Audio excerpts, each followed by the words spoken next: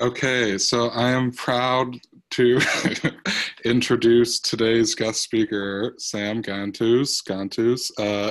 And he's a graduate. Listen to me, a graduate of MIT's Masters of Architecture program. He's taught at MIT and Cornell AAP, which is where we met this past fall, which is almost going to be a year, and time is moving very quickly. It's pretty crazy. In 2019, Sam co-founded Foreign Objects along with Agnes Fury Cameron, Callie Redzepi, Gary Zashi Zhang. And Foreign Objects is a multidisciplinary design and research studio that explores the internet through the production of cultural artifacts. So you should check out their website. Sam's work does solo work in architecture as well. And it's also exhibited at Yve Yang Gallery in Manhattan. And Sam is currently in his homeland of Canada, I believe. It's debatable if it's my homeland. I sort of moved around growing up. I grew up in maybe 6 or 7 cities around the world, but sort of landed here. Which cities were those? Sorry? Which cities were those? Oh, I was born in Muscat in Oman, Okay. and then I moved to Danbury, Connecticut. And then the place I lived the longest was Athens in Greece, then Cairo in Egypt. Then I moved to the suburbs of Toronto for the first time, then to Dubai, the Emirates, then back to the suburbs of Toronto, then Boston, Ithaca, Brooklyn, now back in Toronto. Wow. As of the last month or so. So it's a pretty recent, we're in a furnished apartment at the moment. Exciting. So moving, you're used to it at least, I guess, but probably over it at some point. I was just saying this recently to a friend of mine that I really would like my next move to not to last longer than 6 months. Anywho, Sam, you're here to talk to us about your thesis project. So do you want to give us a brief, I mean, you have a slideshow. Yeah. And you could give us a brief introduction to it, and then maybe we'll go from there. I guess our first question is kind of, which you can maybe talk to as you're pulling it up, what the climate of MIT was at the time, and actually what year did you graduate? 2016, 17. Okay. 2017 officially. Anyway, before I start though, I wanted to say thank you for inviting me. I feel very honored to be here, and this is sort of exciting setup that you have. I really appreciate that you're trying to make space for conversation amidst a time when it's hard, and I'm curious to see who else you'll invite, because the sort of range of people you've invited have been quite great, and so I appreciate that. And so this project, I'll say, yeah, it was in 2016, so it was quite a while back, and Mark and Wakas asked me to share a project that was important to me, and so I see this one as where a lot of things I've done since have started, and that's why I want to share it in all its sort of shortcomings and dead ends and sort of messiness as a thesis project, but also that's something that lived on afterwards in other capacities, and so I think that also might open up space for certain conversations if that's relevant. And maybe I'll get to your question later, Mark, and I'll just start here. I'm going to give a sort of snippet of a video that might introduce part of the mood of the project, sort of as a manifesto, and give a sort of informal sort of traversing of other parts of the project after that. So I'm not going to do like presenter mode or anything. I'm just going to stay in here. We can do it informally. Perfect.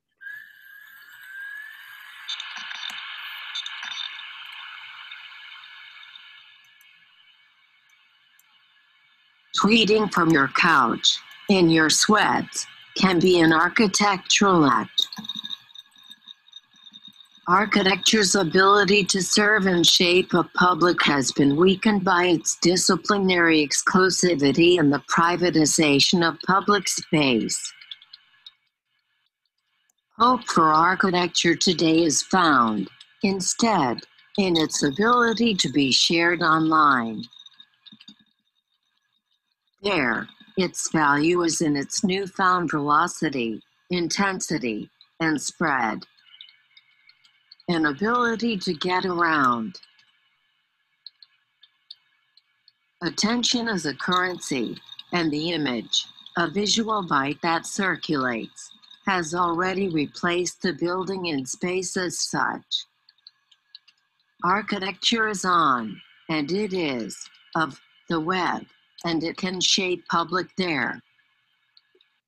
Okay, so that's just a short snippet of that video that hopefully sets the tone for what is a project effectively about architecture in the climate of a sort of banal experience of the internet. It's no longer the sort of space of democracy that holds all the potential and freedom that one might have wanted 20 or 30 years ago, but instead is this sort of thing that we do casually all the time, everywhere. And so the sort of focus then is the ways that images participate, images of architecture participate online to sort of form our impressions of the built environment, or even displace and replace immediate experience far more frequently through experiencing them as images, whether that's videos or JPEGs or drawings or websites or blogs, right? And so my response to this, where all of the response for this project starts, is around a Twitter bot. And I can play this in the background. I don't think it has any audio. But you'll start to see that this Twitter bot, there's this list of models that I've collected online of built works from the last century that people online have made, sort of these anonymous creators, amateurs in most part.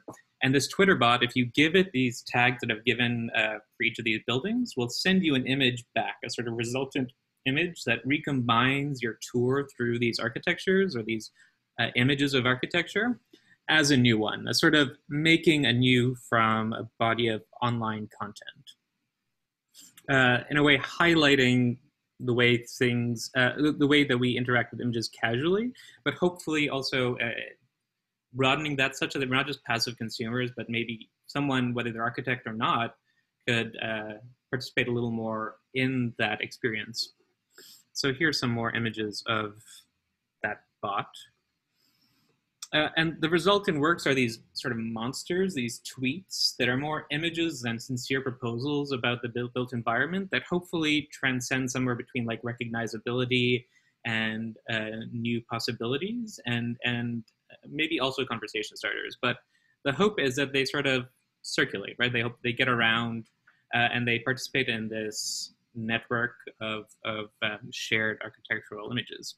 And this happens at several venues, right? So Twitter is one, you get an image back if you tweet at it, but that tweet that you make also becomes a 3D model that gets uploaded, it goes to Pinterest, it gets listed on Shopify to be potentially bought as a 3D print. So it tries to have lives in these different places and spread its sort of impact. So if, I do want to go back though, because I realize I overlooked something.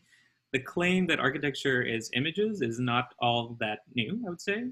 You know, architects have had a long relationship with media, right? We might think of Alberti and the relationship to drawing as a contract, or ways that photographs sort of constructed an image of modernity without necessarily us having to experience those buildings. In fact, if you think of probably many canonical buildings, you know them through their images more than through your experience of those images.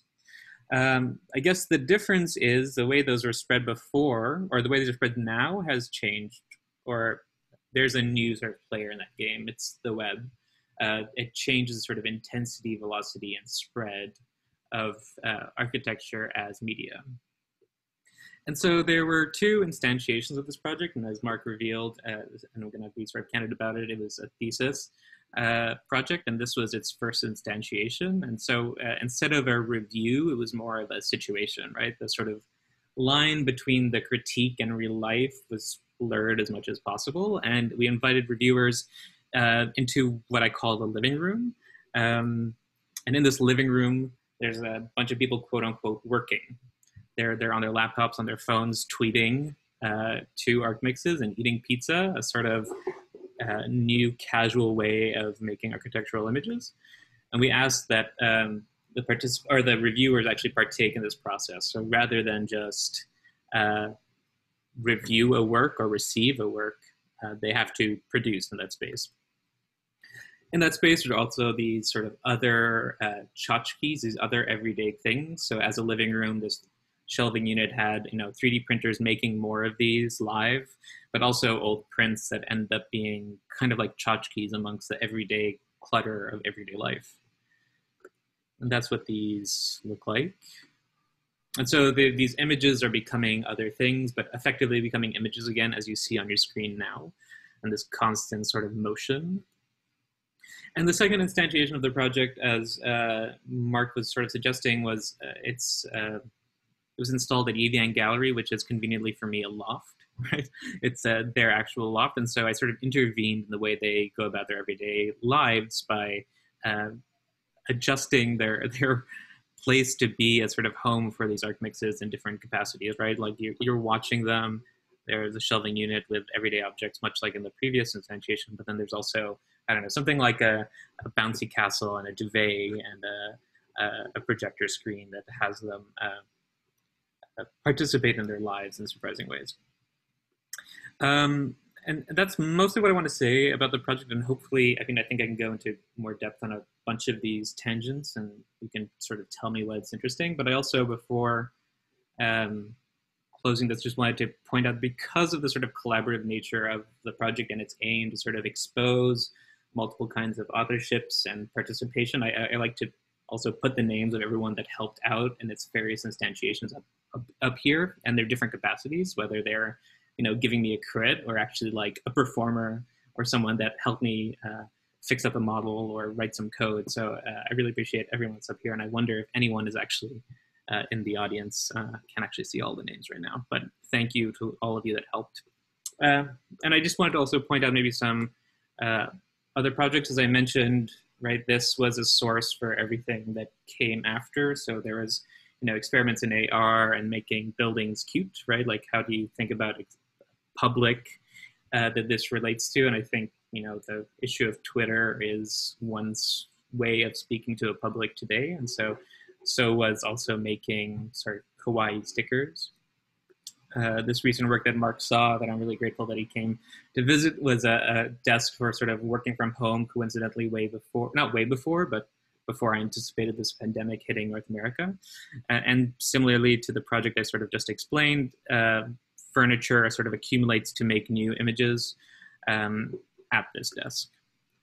This was collaborative with many people in the shot, but I did the screen on the bottom, and I think I saw Justin in the crowd here. He's a musician who came and performed at the site of this exhibition, so we were really grateful for his participation. But it's a reflecting pool, I call it. It sort of captures you and reflects you in a strange way on an imagined body of water. This one is translating image-making techniques into physical space. So I think, if I'm to tie all these together, there are some various issues about the ways that the physical and the digital sort of blur in between each other and become both actors, and it's never really one at any one time, but sort of makes the claim that images and the web have impacted us culturally in a way that I think architecture should absorb. I'm sure I've left out plenty, but maybe we can catch all of it. No, that's good. For going through that work, I think it's very, very thoughtful. There's so many ideas that come to mind. I'm just gonna point out a few observations that, as you were talking, that came to my mind. John Haydock and the idea of architecture as characters or stickers immediately comes to mind. The idea of accessibility and using the internet to bring buildings to people who cannot visit them, especially at this time, is really emerging, almost kind of maybe is a new meaning that could be ascribed to the work in this moment. Later on, we'll see images from Jenny Odell's project, Satellite Collections, and she looks at these huge pieces of architecture seen from space as a visual evidence that humanity was here. And I think your work is doing that by doing the same thing, but presenting it through a different medium or lens, which is the internet. And the impression that it leaves on our mind is no less tangible, I think, than physical artifacts seen in photographs. I also appreciated seeing Lina Bobardi and David Adjaye and like the kinds of work that kind of gets forgotten by the canonical histories being introduced into this remix, which I think also goes to the idea of accessibility and appreciation.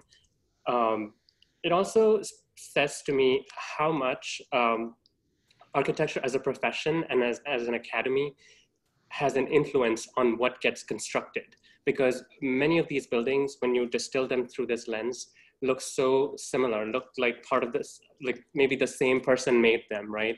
And so we often say, hey, like the client had these constraints and that's why this happened. But we bring a lot of cultural knowledge to projects. So in some ways it's empowering to see, how much influence architects have or designers have in all of this work that's being constructed. So those are some initial thoughts that just jumped to my mind. And I want to see, Mark, if you had any initial reactions. I mean, so mine's of course like less specific, but just generally, I think when you were presenting the work and we'd like sort of prepared questions, but my thought was just like, what does this do to experience, right? Like when we're looking at things just on the screen, it like fundamentally changes how we interface, I think, with the kind of like built environment or objects of design, right? Like I wonder, and I don't think like change is necessarily bad, right? I wonder if it sets up a situation where you're sort of like always disappointed in building, like, which I think is like something that I experience, and like the main reason I question calling myself or becoming an architect, because there's something about the kind of like representational space and image making that to me is much more appealing than oftentimes the experience of some of these buildings, right? Like you get bogged down pretty easily in the kind of like crappy detailing of a postmodern building, but the yellow trace sketch of it, you can kind of imagine multiple realities within it, I think is like where my mind is going. So, I mean, we've thrown a lot. Yeah, that's a lot. I've forgotten everything already. I think you bring up so many good points, right? And I think I want to first say that I don't do any of these projects with expectations that you only sort of experience them in a screen. Like I always hope and I always try to make sure there's a space that goes with it. So there's also this other added layer. It sort of hopefully draws your attention to the fact that you're seeing something on a screen, and that is a sort of native context. But I mean, I do agree with you in the sense that, like, yeah, images are manipulative sort of entities, right? They can privilege views for you and manipulate your understanding of the built environment in a way that's super controlled. And maybe that's why we like representation, right? You can pick the right view, you can draw it without the materiality that sucks, with the details that are perfect, or removing the sort of constraints that you don't want to leave as evidence. So I mean, I think that, yeah, and I think that same sort of seductive quality exists within the sort of like installation work you're doing too, and that I'm not saying like you, like I'm also interested in all these things in a slightly like different realm, but I think there's something about like height, like a sort of like concentrated sensorial, like visually or experientially things that like a kind of what we'd think of as like a traditional building almost can't produce. Right? Like or it's much harder to kind of like, there's just a kind of like intensity to even the, the colors of the images, like the moving, the video work, the images that are, flashing in front of you, the amount of them that like a kind of like, I don't know, like a high rise or a community center can't necessarily be ever as just the kind of built architecture part of it. I mean, I think those things are subjective, right? Like the sort of experience of the tower can, for someone, be a sort of sublime experience. I think what you're trying to identify, though, is a sort of concentration, right? In the installation, you only have like a split second to sort of engage someone potentially, and the same is the case with an image, but it's even less time you have to sort of capture someone's attention. And so, I mean, I think a lot of the colors are wondering about this tendency, the sort of thumbnailization of architecture, right? To be able to sort of process it in a second before you move on to the next, or even lure someone in for long enough that they might know more and sort of delve into the details. I wonder if that is part of the game of the image. And I think, some people try to challenge that by requiring you to spend time with it and appearing otherwise dumb and flat and I mean that in the best way possible with an image. But then there's so much that is about thumbnail, like how much contrast can you produce? How clear is a figure? How extreme are the colors such that it might be a sort of memorable icon as you move on? And I think the project doesn't participate in it in the sense that it's excited about that condition, as in that's the condition of image making today, but wonders if there's some efficacy in it and tries to employ some of those techniques. And I think these do become icons in some sense, and I don't know if it's because I've looked at them for too long, but I sort of now think they are real buildings. I forget. They've become new things for me, like, or not new things, but they've become familiar things that are as though they were built, maybe. And I think that also happens with, at moments you can see the sources. I don't know if you guys can see any sources in these mashups, but like the Philip Johnson or SOM. Mm-hmm. I mean, in many ways, like if the actual building did not exist, then these iconic representations or icons would not have the same level of weight or importance to them. I think their importance is derived from the actual physical location and being of the building itself. So, like, it's an image.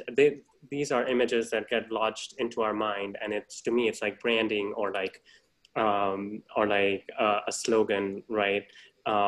That means so much more. It captures everything else that represents, and it gets connected to like whatever is behind it. But I want to push back on one thing, which is it might be its physical presence and location, but I think it's far more its imageability, right? So many of these sources that I've collected, and we can try, I brought up the list. Actually, I haven't visited the list in forever. So many of the sources are architectural sources that have become icons through their sort of continual photographing, right? And your familiarity with it because it represents a place doesn't necessarily represent an experience you've had with it. Yeah. And so that's the source of its recognizability. And I think part of the hope with opening this system up for people to use on Twitter is to exactly capture what I think you're highlighting, which is like the baggage of these sources. And so at moments, I will play games with the ways that they have been recombined.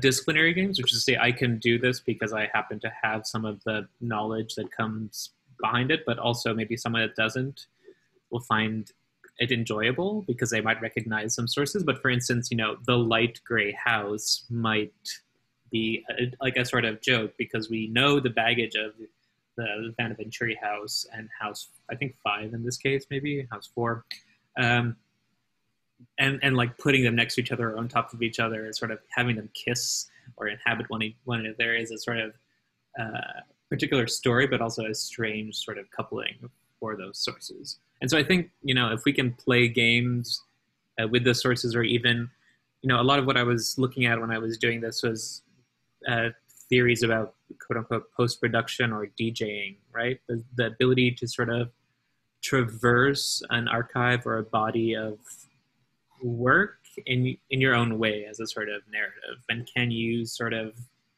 by traversing it, claim some sort of authorship in that, despite using things that exist, whether it's a model that someone else made or a building that we're familiar with otherwise, right? Mm-hmm, mm-hmm. And then the other question is about the internet itself. This idea of placelessness, or this disappointment that I kind of heard before, you mentioning before, that it was supposed to be a place of freedom and excitement, and it's just something that's a distraction or almost like a drug. And how do we bring back or bring to the internet a sense of what, like, I know that you did a workshop that was titled something like, if the internet were a city, what would it look like? And people used like physical modeling to kind of describe that place. So what do you think about the internet as an architect? And what do you think that, what are the big questions or big ideas in your mind about the internet these days? Yeah, maybe I'm not as critical as my collaborators, in the sense that I think the project you're referring to was about the decentralized web. The desire to find ways of distributing access such that control can't be found in the internet. And so one might think of blockchain technologies as a way of doing that, a way of producing quote unquote trust. My immediate interest is far less immediately political. It's more about a sort of culture, right? Like, what is it, like, what do memes mean for architecture? I don't know if everyone's seen this sort of building that has emojis sort of beveled into them. I think a terrible translation of this question of culture into architecture, or popular culture into architecture. But I think that's what I'm trying to find a way to participate in, more than to say, these are the ills that I want to combat. And I mean, there are moments of it, right? The sort of ways that we're capitalized on in spaces of network culture. I mean, I think that's problematic. But the thing you started off with saying is more the sort of, and I think Mark talked about it earlier, the question of a post-digital or post-internet condition, which is to say it's no longer novel, right? Like, we can't claim it'll save the world, but we can expose the way it works, the way we blindly participate in it, and the ways there are like native, strange, beautiful things that I think in many cases are low culture, one might say, that can have an impact on the way that we shape space, the way that we share our projects, the way we discuss the relevance of what we do, right? Mm-hmm. So at this point, I'm wondering if we could bring in the Jenny Odell project, mm-hmm. and just kind of insert that into the conversation and see what happens. Sure. So I'll share my screen.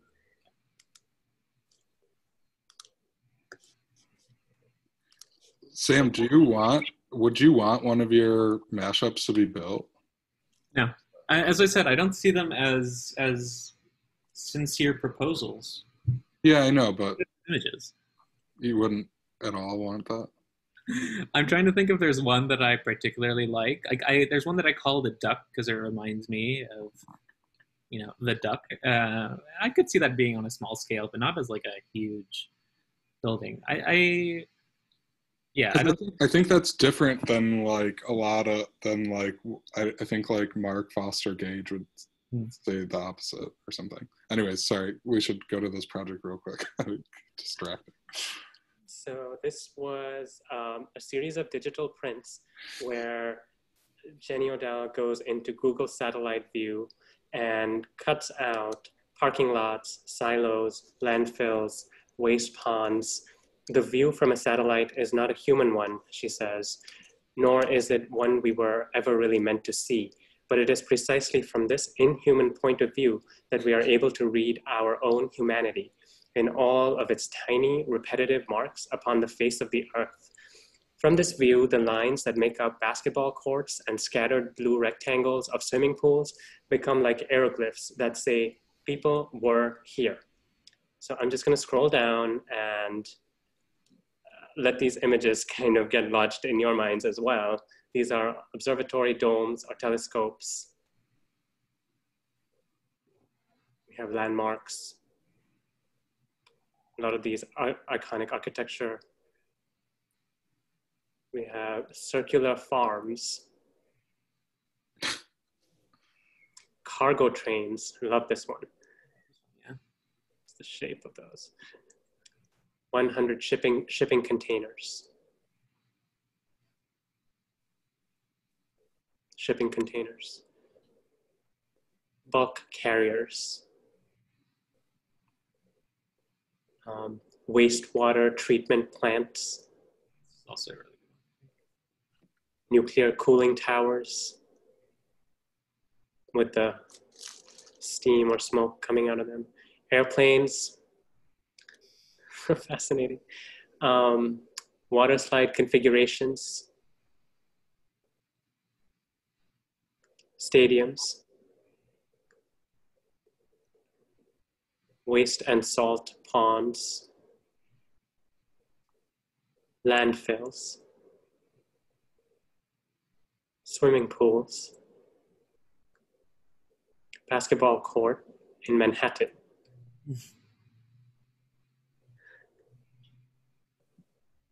Baseball diamond in Manhattan. Almost none of those look like diamonds. Yeah.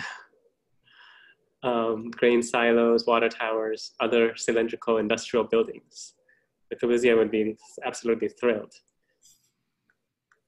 Empty parking lots.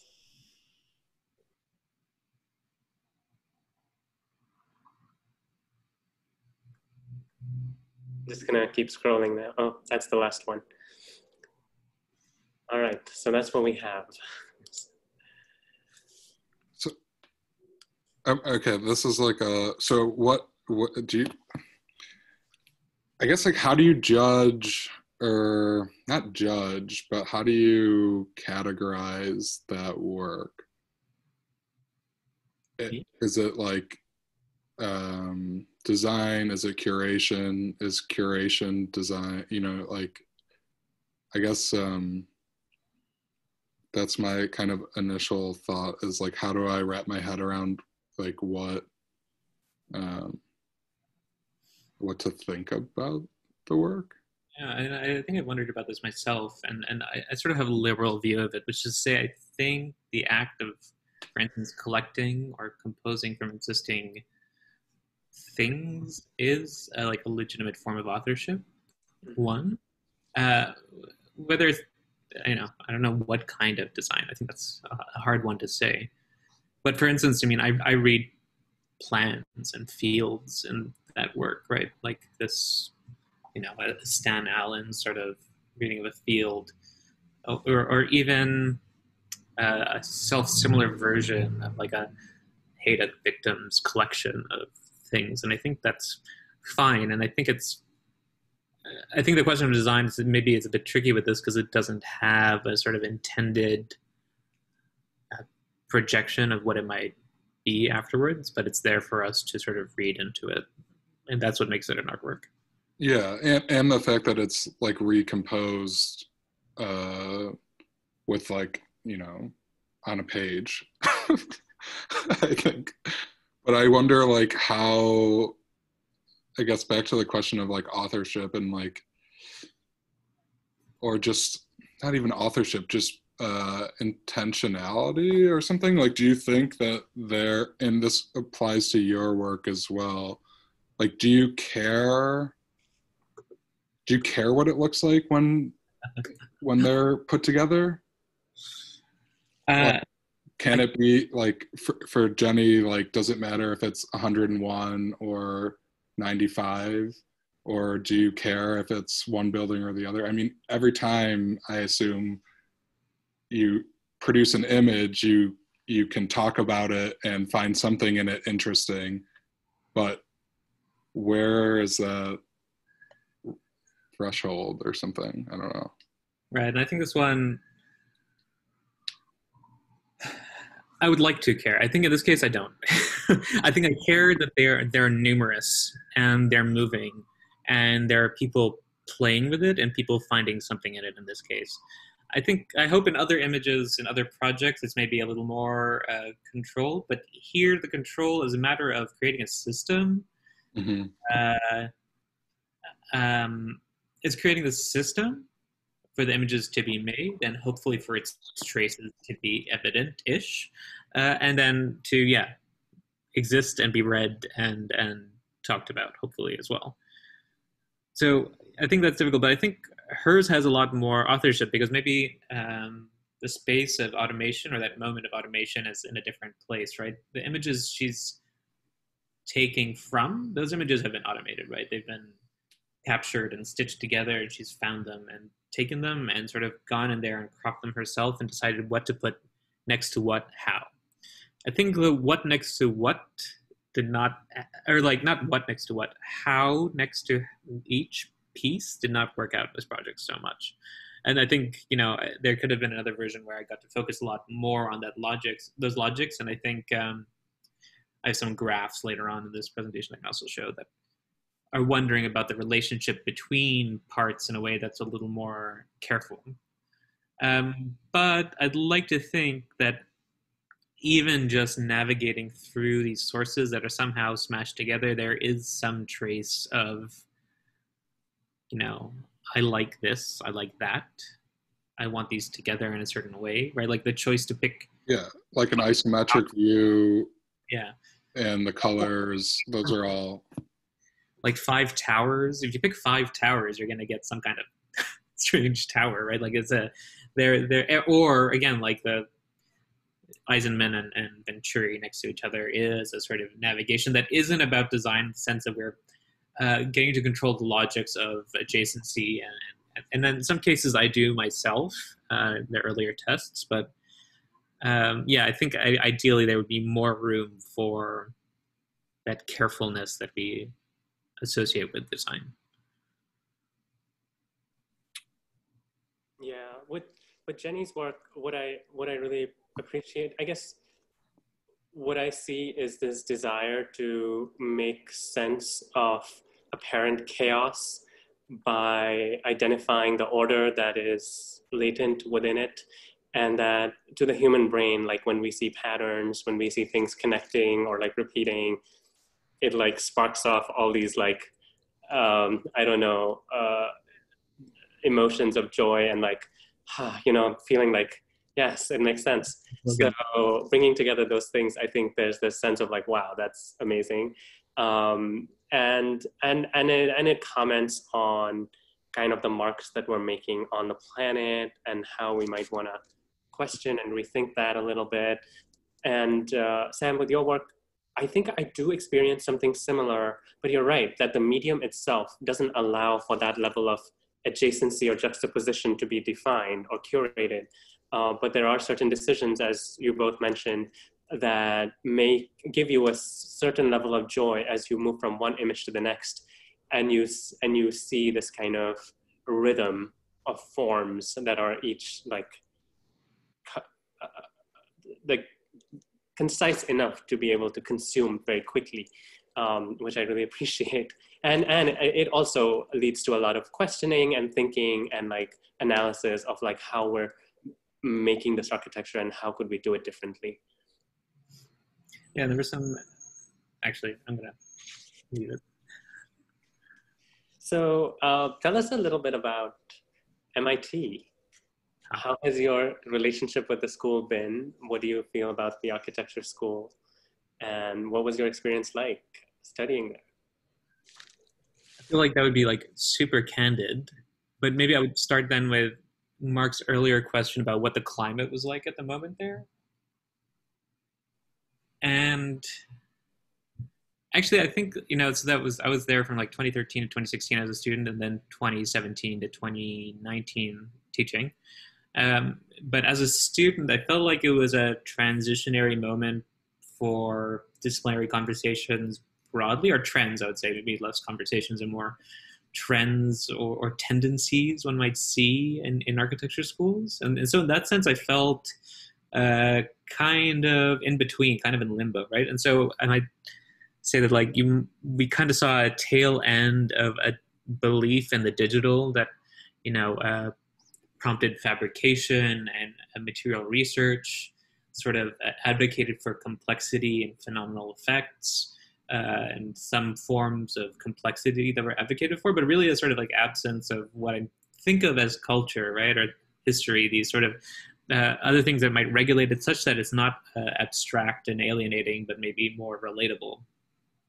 And on the other hand, it was sort of a transition to seeing a lot more in school of, pastel drawings and a sort of mistranslation of postmodernism and interest in Italy again, right? So I have a sort of faint interest in both, right? Like I feel like I came from this digital space and I felt betrayed by it, right? Like it felt like there was some certain flaws. And then, there was this other thing that no one was teaching me, but, all the young kids were suddenly all their projects looked like that, all the ones in the years below me. And so I saw this sort of, I think this project was me trying to negotiate that transition in a way, right? Like what is this digital that I grew up with, quote unquote, and what does it mean now, and where does it still have potential, and where can we leave what it gave us behind? And also, what is this, for instance, what is its relationship to history, and is there in culture as we experience it in that space online, and is there a way to introduce some of that into this space or into the work that we do? As far as what was happening at MIT, I mean, I think there weren't so many conversations about this directly, right? There was some about appropriation and thinking about the history of modernism and postmodernism and what it meant to start from scratch rather than to continue on something that was started, right? Continue a project that was started, or be in conversation with the project that was started, or to reuse things that exist in the world. And I think this really picks up on that, right? And so there's maybe one or two characters that were dealing in that sort of territory. But I think, when I think of the projects from many of my peers at that time, I think they were really ambitious and trying to think of big world problems at certain spots in the globe, not trying to solve the whole problem itself. And we're super responsible in that sense. And I don't feel like my project's all that responsible. And then that's maybe where it stands out. I think there was maybe one project I can think of that was dealing with the internet and culture, but it was, or maybe there's a few, but they tend to be at the scale of like, what is a data center's presence in another kind of program. I think we've seen these projects, right? The data center with the plants and thinking about the sort of geography of information and its experience as storage or logistics. And this was trying to think a little bit more about, the immediacy of media and screens and the things that we touch and do as a sort of work and share as a sort of work, right? And I will say that I felt like, you could start to see that a little bit. You start to see, a culture of posting at that time. But now, since then, I feel like, architects have really started to treat it as a sort of marketing device, right? Like there's really so much about self-promotion, and it's, I want to see more about, or more projects about it. And I think there are definitely some characters out there working on that. Do you think how much about MIT that was in the end, though? Yeah. Do you think that architects should design digital spaces, or can help with the design of digital spaces? What's a digital space? Like the one we're in right now, talking to each other, or, there could be an exhibition, or there could be an experience that goes, the internet inherently is a two-dimensional screen. And so I'm just wondering, because I wonder if the skills that architects have can be deployed to imagine different kinds of online interactions, or do you think that's futile? And we know that image works. We know from your project that this is something that the dissemination of images, we know the internet is really good at. but what about like spatial experiences, whether it's VR or whatever? Should? I don't know if should, but I think there are some people doing it, and I think a few should. I mean, I think, but hopefully it's the recognizability that that thing also exists in a space as well, right? Like we have this physicality in front of us that we're also interfacing with. So as much as you might interact with a space on screen, we also know that it comes with a space around it. I think that would be great. I think the problem I find that also with my collaboration is that in which direction does the conversation go? Which is to say, are we making those spaces for the sake of a kind of architecture and a conversation about that and its histories and its lineages and its conversations? Or is it for the sake of a web experience solely, which is to say it's a whole other set of people to talk to that we don't quite know all that much about? And I wonder if there's a way to negotiate that. That would be my sort of concern. I do think they have something to contribute for sure. And I mean, I think a lot of what we do is we tell stories through images, and we try to communicate the experience of space through images. And that's always the goal, right? Or for me at least, is to like address a sort of larger public audience than the kind of small, insular, academic, disciplinary crew. But to get to both of them, I don't know, in terms of like forecasting or seeing the internet. I mean, I've always had a strange relationship to the internet personally, I think, because I'm like, our family was like late to getting a like a computer. Like I didn't really grow up with the computer and the internet. So I'm like the person that types with two fingers. But I see, like, I feel like Instagram is like fading out. It's all about TikTok lately. Like in quarantine, I've been on TikTok most of my free time. And do you have a TikTok account that we should follow? No, I haven't started making content yet. That's not true. I made one video, but A model? Pardon? Is it of you making a model? No, it was just of my parents getting into like a bizarre argument because I thought that was a good trend to jump on as people. I'm stuck with my parents right now, so I thought it was a particularly interesting thing. But no, I think like I'm curious to see how things go because there's something about TikTok that is much faster and kind of like sloppier and less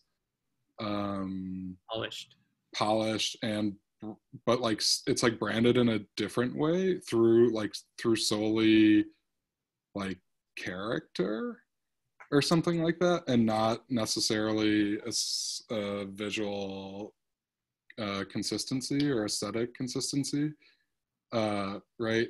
So it's really like person driven, and I'm curious to see what that with memes, for instance, right? Like it's not about the refinement of the meme to sort of embody you as a sort of perfect subject, but instead as a sort of quick jab at some inconsistency or some irony, right? And it can be as sloppy and dirty as possible, but ends up also being oftentimes critical in a way that I think maybe I see that as character in your terms. Although on TikTok, maybe it's just fun for the most part. But well, no, I think it goes from like, you know, it's deep. It's like weirdly personal. Like it's not always fun. There's also like videos of people crying, right, or videos of people filming some sort of injustice or like public event. You know, I mean, there's like a ton of I don't know. There's just some sort of like immediacy to it, and urgency, I think, which is facilitated by it being videos and short videos. But it's, I don't know. Anyways, it should be interesting to see what the next generation does with this of architects. Okay, so we have two segments today. One is the gossip section, and then followed by the lightning round. But I wanted to offer an opportunity for any kind of serious points that should be made but have not been made yet. You know, I think the thing about this project being a sort of early project is there's so many points that I forget them all. I mean, I think, again, the point of this project is to find a space for internet culture in architecture and find ways for architecture to have audiences in ways that we might not have thought about, both our own and others. And the thesis being that images kind of do that, and they're problematic and spectacular in some ways, and we should be skeptical about that, but we should also be aware and have a conversation about that and recognize its tools and manipulations and presence. And I hope that was clear. Yeah, very, very thought-provoking and insightful. Thank you so much. Okay, so with that, we'll move to the gossip section. I have in front of me 3 headlines of recent news from the architecture and internet world. And I'm going to present them to Mark and Sam. And we don't know what these are also. So just get their reactions on this. And I've been out of architecture news and internet up until this week for the sake of this project. So I don't know what I'm missing. What happens? Okay, so here is the first one. What happened? Oh, I did not know about that. Go back to the headline. So it's my screen. Sorry, it's my fault. I'm on the weird view. Eva French, Gilbert, fired as AA director for, quote, specific failures of performance, end quote. I mean, I love the British defensiveness in the article of like, no, we didn't fire you because we didn't like your style. We fired you because of specific failures of performance. Well, I mean, she is a Princeton grad, and it's interesting. I mean, we tend to have a certain reputation sometimes for certain things. I don't know. I don't know what I'm saying, but I was excited for her move there. I mean, that institution has such an interesting history, and it would be curious. I was curious to see how she would transform it, and it wasn't clear to me how she had been making an impact just yet, but because of her it's pretty quick. What is it, 2 years? 2 years, I think, right? That's not very much time. No. But she's such a sort of present and over-the-top character that, I don't know, maybe you're right. Maybe she didn't jive with some of the British formalities. And to me, the irony is, okay, I will say I don't know anything about the details. But I will say the irony is that this is a woman in in a profession that's highly, highly dominated by men. And so there's this sense that a lot of people who may be unhappy with the institution or with the direction of the institution are speaking out against the main representative in this case. But then also Mark and I have talked about how, just like we say that white supremacy culture can exist even in organizations led by people of color. Similarly, we've seen that the toxic masculinity that sometimes exists and that culture can be embodied by women in leadership positions too, because they've kind of entered this world and made a really successful career by like becoming part of that system.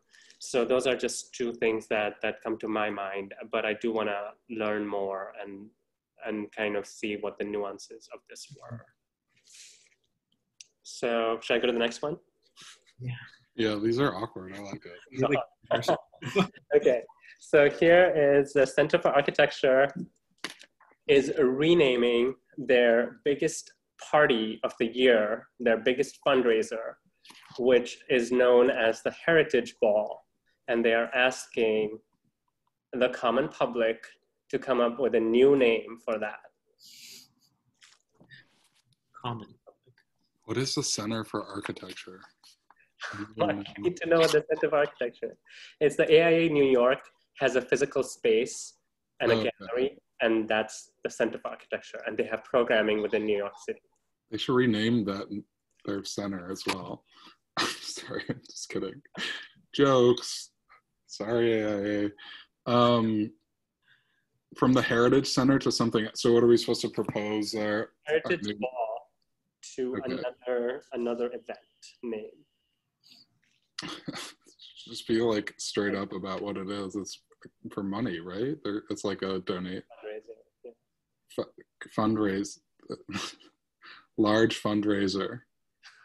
I read it as, you know, a heritage gonna have is I'm sure in many ways biased. And so I kind of wonder if this is a sort of virtue signaling to say, okay, maybe this word is problematic. We can open that up, but it's also, you know, incriminating that it had to take this long for something like that to be challenged. I mean, I don't know the particularities of this institution, so it's hard for me to make that claim with any sort of sureness, but it's also, I guess, good to, involve the public more broadly and other opinions and values. So in that sense, it's a positive. We'll see what they come up with. AIA is the same people that do NCARB, right? They're all connected. Yeah, I've got a bone to pick with them in the first place. Me too. I'm halfway through these exams and I do not like it. All right, last one. Twitter tweets out an apology after it was hacked. It's like not architecture specific, right?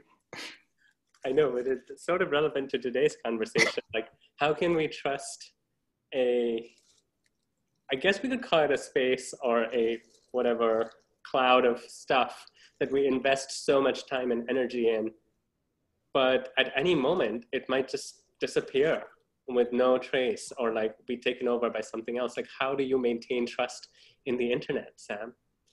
I don't think you can trust any of these sort of characters we talk about, right? Like Twitter is doing plenty of nefarious things with our data that we shouldn't trust them with, right? I thought you were going to bring up, I think today they censored or took down a Trump video tweet of some sort. I didn't get to read about it, so I'm not quite sure what happened. But they put a note on it, like a little one of those. Yeah.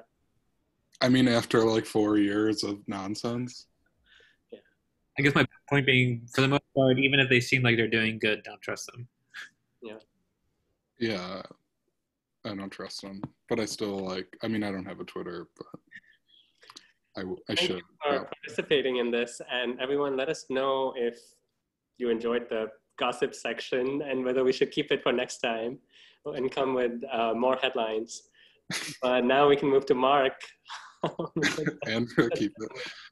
Andrea, your photo on there is like you with like a slight smile, and I keep thinking it's live, and that's cracking me up. Okay, so we're gonna do our signature world-renowned lightning round. So they're either or questions, and we're asking our participants to also chat in the chat box your response. So we'll say the question and we'll give a 1, 2, 3, and then you could respond. Okay, so the first question, Sam, you can just respond out loud. Pass for everything, I think. Okay, so the first question is side of salad or side of fries? Salad or fries? Okay, 1, 2, 3, salad or fries. Sorry, of course. Conscious thing. I hadn't eaten out for 3 months, and I got like a little side of fries, just fries and a beer, and brought it to the house. And every bite was so memorable. Yeah, I said salad but meant fries, but I should be saying salad. I think. Yeah, I need to work on my fitness these days. Okay, air conditioning or windows down, and this is in reference to a car ride. 1, 2, 3. I say both. Not good for the environment. Oh, yes. Are all your answers full of guilt, Mark? Yeah, I operate on guilt. I was raised in a Italian Catholic family. That's my MO. Okay. Organized or messy? Organized or messy? 1, 2, 3. Seem messy. I think This speaks numbers. organization is almost subjective, right? Or like messiness is a form of organization. That can be argued, yes. Is it? I would love to hear more about that because I need to start telling that to my Even if it's messy, I think. My mind is messy. I lack organization. Okay. Bolded or underlined? Bolded, is bolded a word? Bold or underlined? 1, 2, 3. Underlined. Underline. Sam, you said underlined as well? Yeah. Why do you say that? It's a line. Lines are interesting. I don't know. I guess I said it because sometimes it changes the size of the like line spacing, but I probably just don't know enough about like Illustrator and InDesign, and I'm sure you could avoid that, but it frustrates me, so it's easier sometimes to just underline it. Okay. Lost or found? Lost or found? 1, 2, 3. Lost. Lost, I guess. I don't have an opinion about this one. What does everyone else say? Yeah, we need a Isa and Jackie. What found? In the context of pets. In the context of pet. Oh, got it. Was that what everybody was going off of? Yes. Okay, good. Jackie responding for everybody. Okay, and then the last one is beer or mixed drink. Beer or mixed drink. 1, 2, 3. Mixed drink. Actually, I probably would say beer. I had a few mixed drinks the other night and I'm regretting it. Are you drinking a mixed drink right now? Oh, you're drinking a beer. What Cass is? Yeah.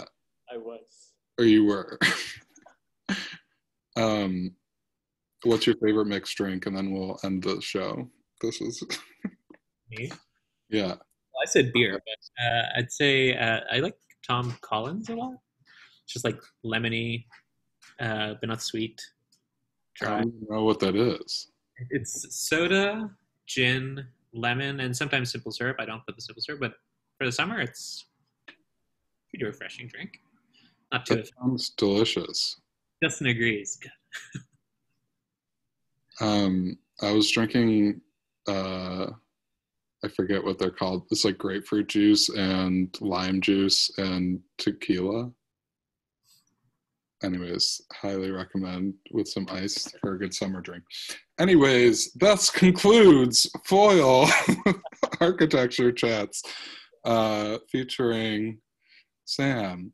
No, I'm kidding. Thank you so much for joining. This was interesting, and we never got to talk too much about your work, so I'm excited to hear more about it and see what you do next. Keep it going. Thanks so much for having me. Thank you all for coming, and special shout outs to Maya and Justin, good friends, and kind of collaborators in some capacity. And thanks, Mark and Wakas. I'm curious to see who you'll bring next. We Thank are you so much, Sam. We really appreciate it. Yeah, thanks for joining. This was fun. Have a good Stay weekend. safe. Good weekend. Yeah, enjoy your rest of your Sunday. Cheers. Bye. See you. Bye, Isa. Thanks for coming.